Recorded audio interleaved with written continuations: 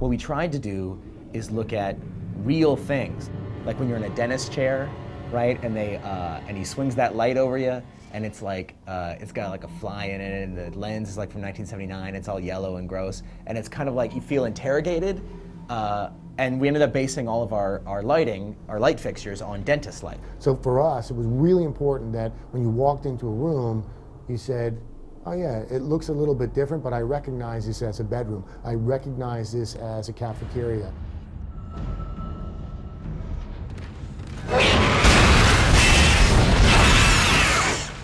You'd think that it'd be super easy to like make up a spaceship, and in a way it kind of is.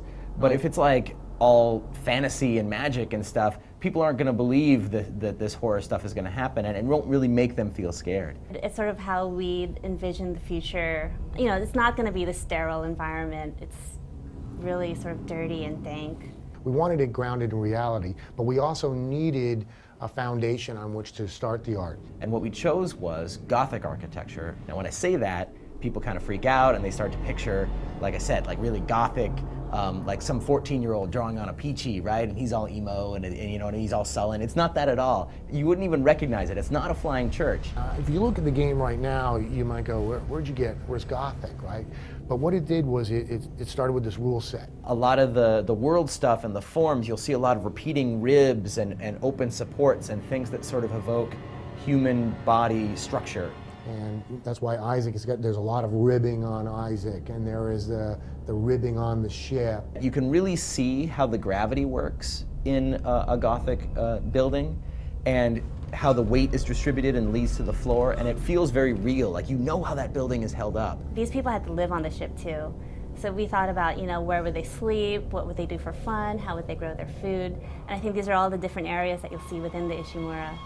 And rather than just as a set for more horror to happen, we actually thought about, okay, well then they grow food here and they package it and move it here, and you'll see advertisements for that food and the drinks, the movies that are playing that week, the ones that are upcoming, and it helps establish what these people cared about and what they were gonna do, and then when you see what happened to them, it's that much more horrific.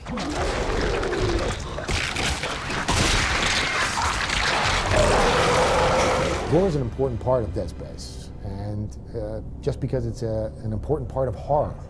I think we tried to hold back a little. We didn't want it to be sort of cheesy gore, where it's just gore for the sake of gore. You know, we wanted to make sure it was motivated by something. So we use the violence and the gore and the explicitness in extreme moments, like when something big has happened, or there's an important thing that we want you to feel at that moment. That's when it gets ratcheted all the way up. You know, there's kind of two different types of gore, I think, in the game, and one is with the enemies. The necromorphs in our game have a whole ecology to them. It's not just a bunch of zombies all coming at you and that's their only job. We wanted to make sure that they really came from people on the crew, that you could tell that they were once human and that something sort of mutated them into what they are right now. But the key idea, the moment when everything sort of clicked for us, was when we made them relatable. And I think it's the human part that makes you kind of like feel a little bad about shooting, right? You know that used to be a human. If you look really closely at some of the slashers, right, you can still even make human eye contact with a few of them, or you can recognize what their old uniform was when they were actually just a normal member of the crew. Or the more grotesque ones, you could even see sort of how the human body was repurposed and bent and broken to make something. We named these pretty basically because we figured that, again, realistically, I'm on the Ishimura, and you know, what would happen in a war? You wouldn't give them a name. You'd go, watch those slashers, because that's what they do. And then there are the little guys we call the lurkers. My favorite is the lurker. Okay, it's a baby.